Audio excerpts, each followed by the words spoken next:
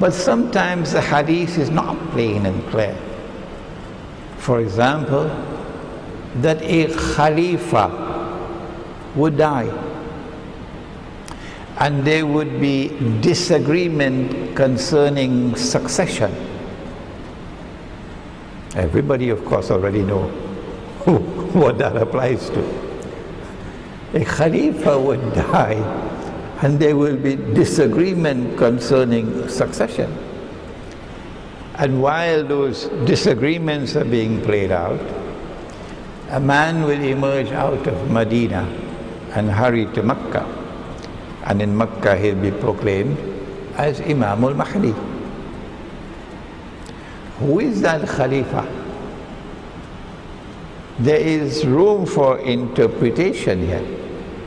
Hizb Ut Tahrir came to a conclusion which I fear they're going to regret eventually, not long from now, that because a Khalifa is going to die, the implication is that khilafah will be restored before Imam al-Mahdi, because the word Khalifa is used. And so Hizb Ut Tahrir has built the foundation of the struggle on this, that it is possible for khilafah to be restored before the advent of Imam al-Mahdi. And our view is no, the word Khalifa here does not stand for the restoration of khilafah. It refers to any ruler. And in this particular case, we've said for many years now, he's going to be a Saudi king. A Saudi king is going to die.